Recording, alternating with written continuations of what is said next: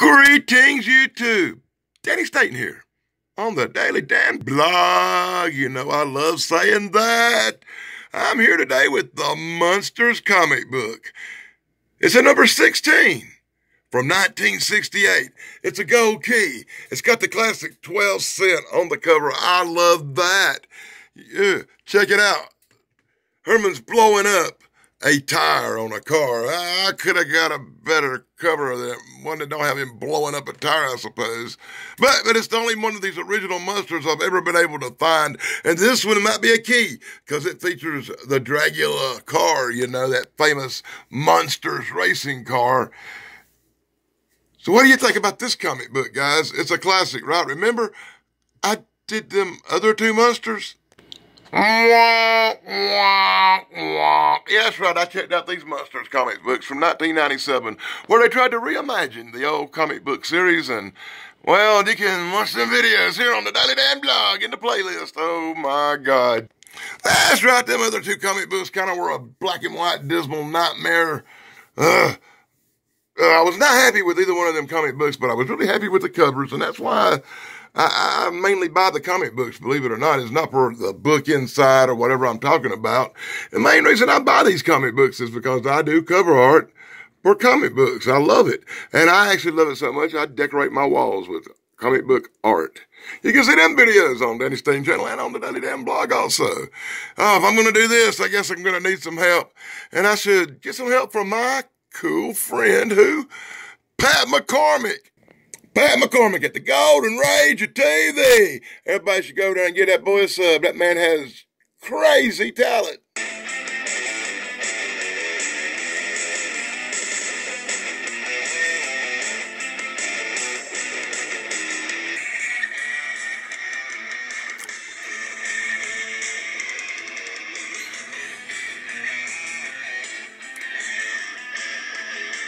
That's the only way I could get away with the theme song. Thank you, Pat McCormick. All right, YouTube, I guess I wasted enough time. It's already going to probably take forever. It's a long comic book. So let's bust up inside this bad boy and see how she looks on the inside. Oh, my goodness. You know you're going to get that right on the inside of one of these really cool comic books. You're going to get where you can order all that big stuff, all that cool stuff, the little gambling machines, the joy buzzer for your hand, and my favorite, the big cardboard-ass submarine. Guaranteed if you put it in the swimming pool or in the river, you will sink and drown. It was made of cardboard. So let's get this comic book rolling when Herman Munster buys this new sports car he calls the Dragula. Him and Grandpa argue over, well, what's wrong with the old car? Well, we needed this new car. I bet this is a great new car. Check out the engine.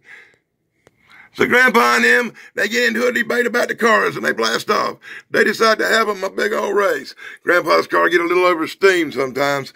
Lily was worried. But they having this big race, but Herman done beat out Grandpa in the race. That starts some major drama because they're planning this trip to Transylvania, and Grandpa's fussing because that car's too small. So they have a friendly little wager. That's right, a friendly little wager in the family. They're going to race to Transylvania in two separate cars.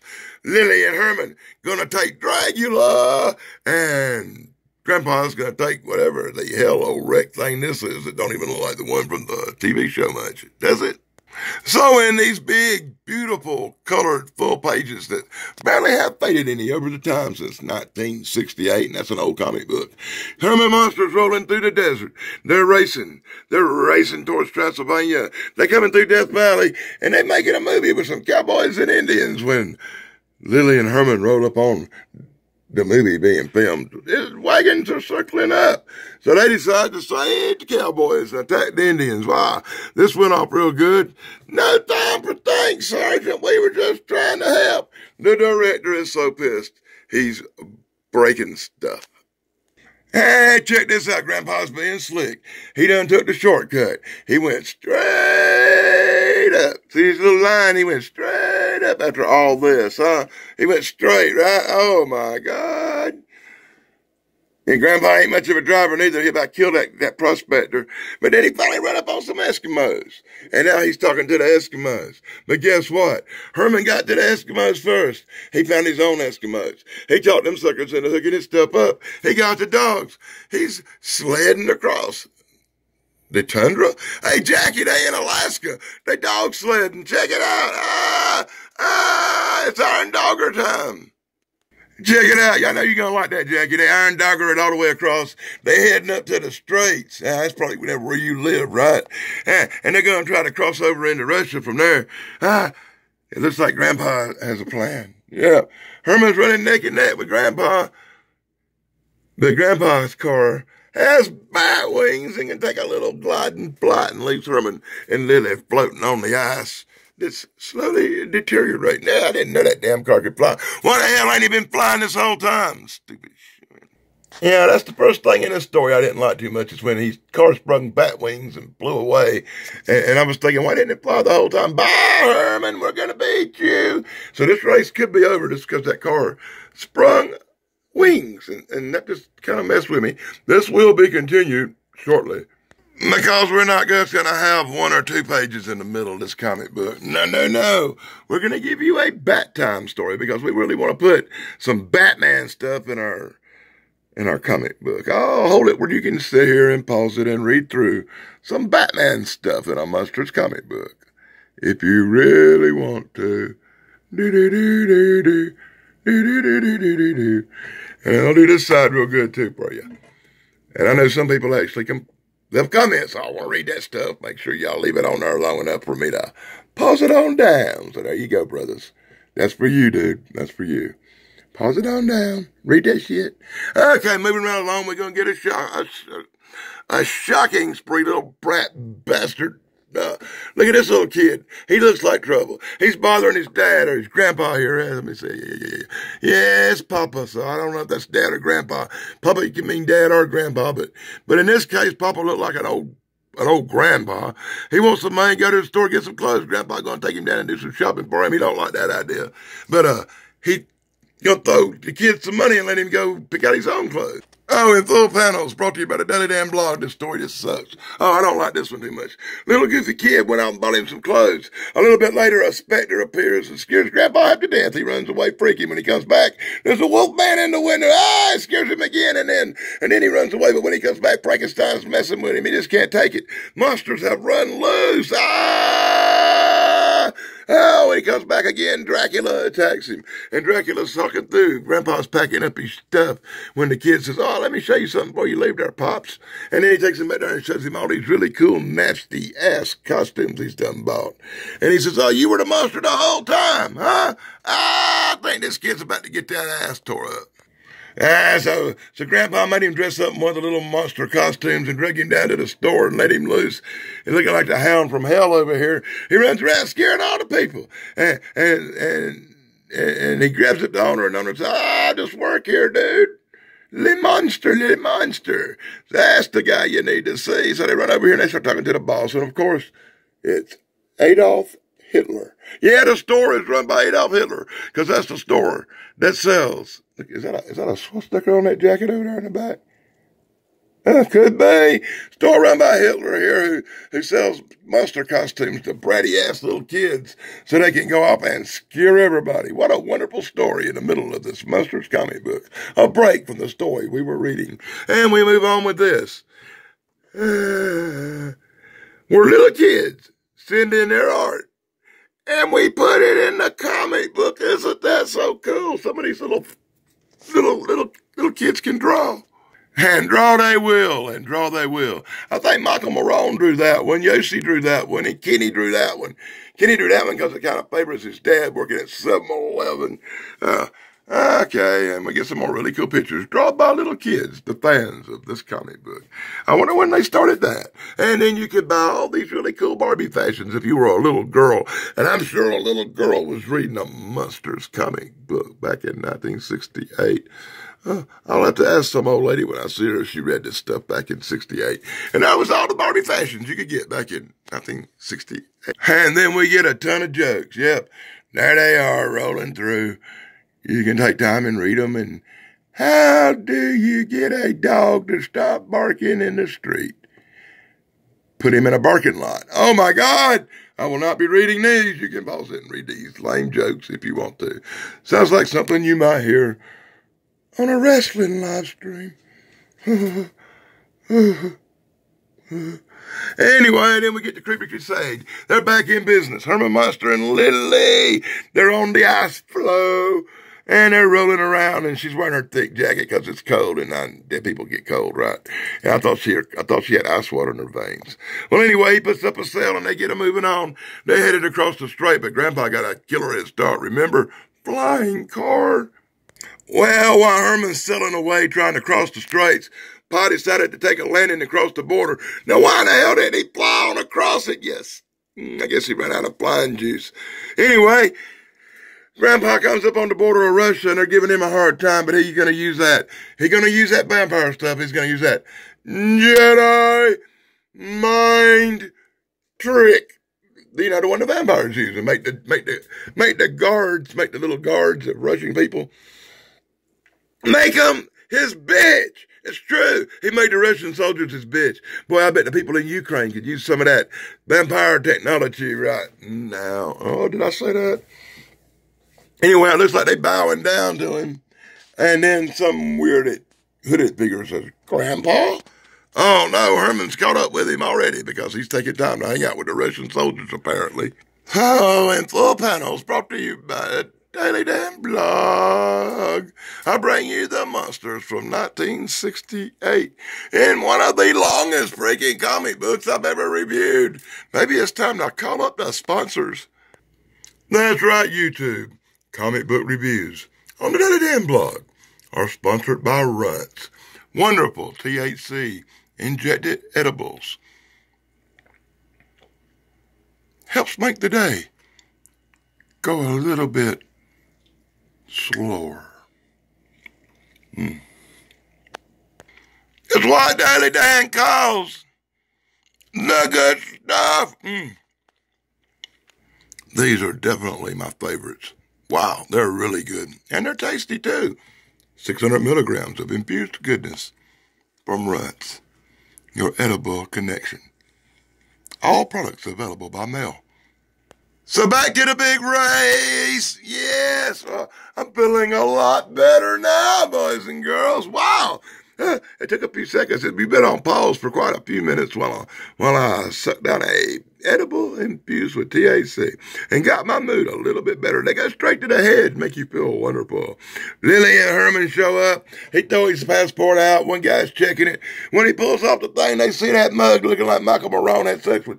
Well, never mind. Looking like Michael Marone's face, and he scares them to death. And some of them run off in panic, and they run down the hill. They take this time to hit the cars, and Herman and Lily and Grandpa and his crew speed away in their fiery hot rods. Fiery hot rods, is that a word? And the Russian soldiers are left like the Russian soldiers usually are, confused, disgruntled, not knowing what to do, and late for the chase with some stolen vehicles. Ain't it funny things ain't changed much since 1968? Oh, my God. I don't know why in the hell these Russian pirate-looking guys are just hanging out by the dock waiting on a boat as the car races over the bridge. And that's about the only thing you ever see happening. They're being chased by the Russians as they go neck and neck. And Grandpa lets somebody else take the wheel, and he turned into a bat. He flying up in people's faces, causing cars to wreck as Herman speeds away and crosses the Russian border. Yeah, I wonder who held the wheel on that other car.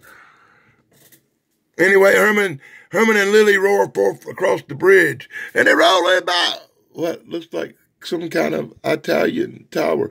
And then I see pizzeria, and I'm thinking they're in Italy now. So, is Italy border Russia?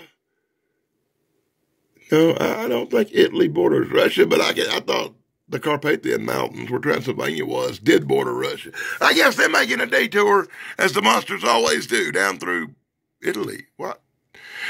Maybe whoever wrote this comic book and drew the pictures and everything and never heard of geography did not know where countries were located. I'm a stickler for details, I know. So as they raced around the long way to Transylvania, maybe they just had to get the hell out of Russia and they took an early route. And I don't know. I'm not going to try to figure out a Munsters comic book for detail.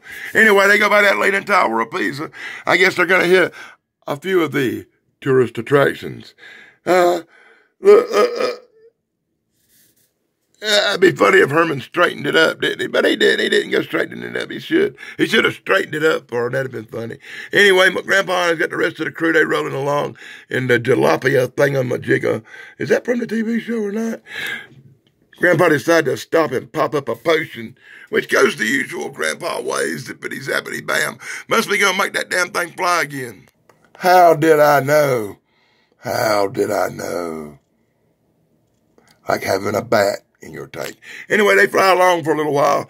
They land up here later on, and of course, then they're attacked by a tree monster vine thing, because in the real world, tree monster vine things always attack your cars, and Grandpa going to cut it with a simple pocket knife. As Lily and Herman took a better route, and they're just speeding around through the countryside, heading on downtown, while Grandpa's got there and cut the fucking tree monster, oh God, cut the tree monster down, and now he's got the tree monster in the back of the car. I'm just going to have a salad somewhere down the road. Lily and Herman are just rolling on along. Do-do-do-do-do-do. And the wolf man and his son was getting ready to, what the hell? Waiting on them to get there, I guess. Yeah, and now they're coming up and they're getting the finish line ready because the Wolfman and the Wolfman's son is waiting on the castle in Transylvania to greet the Munsters. I guess he's in the family too, right? And from opposite sides they both approach. Grandpa and the Vine crew, Lily and Herman in the Dragula vehicle. They heading up the hill to the castle and crash! They bumper to bumper. They meet at the front door. It's a tie. In wonderful Munsters fashion, nobody wins, and it's a tie. What a great story. It's a Munster story. What would you expect, you know? It's not going to be nothing grand. And they did get a couple little details a little on the offside, I think. Well, anyway, everybody's all happy to see them. Werewolf throws a party, and I guess it's time for them to play the monster match at the end of this story. Herman is now at the end, apparently going to blow up his tire. Like he did on the front. Remember, he had that blown up that tire, and everybody's going to laugh at Herman kissing the ground because he's glad to be back in Transylvania. Oh, my God, now I finally got through that. And then you get a mini comic where this asshole can't sleep. And that looks like me trying to sleep up and down and all around, bouncing off the floors, going to watch TV, watching some YouTube, and finally falling asleep. That's right, finally falling asleep, watching a Steve Callan video, because that's all it takes to put you to sleep. And on the last page of the book, you get a little mind's eye cartoon for the soul. Sees all, tells all, the secrets of your future. They got this little machine from outer space looking, alien looking thing, and you put your little question in it, and it spits out the answer. Oh, isn't that special? In a one-page cartoon. Can you see what it says? I'm not going to read it. They probably shouldn't have read it. Anyway, and it comes out like this, and it's a Kabbalah transogram, and you can actually freaking order this thing. What the heck? I didn't know that. And then you get this ad for the Roman soldiers in the back, where a bunch of guys dressed like they're in a condom commercial and do battle. I guess that's kind of cool. I had the little army soldiers and the little Confederate soldiers. don't think I got the Roman ones. I don't remember them. I probably didn't like the way they dressed. And of course, back on comic books in 1968, you know they're going to put a gun commercial on the back so you can shoot your bloody eye out. So that's my look at the Munsters, number 16.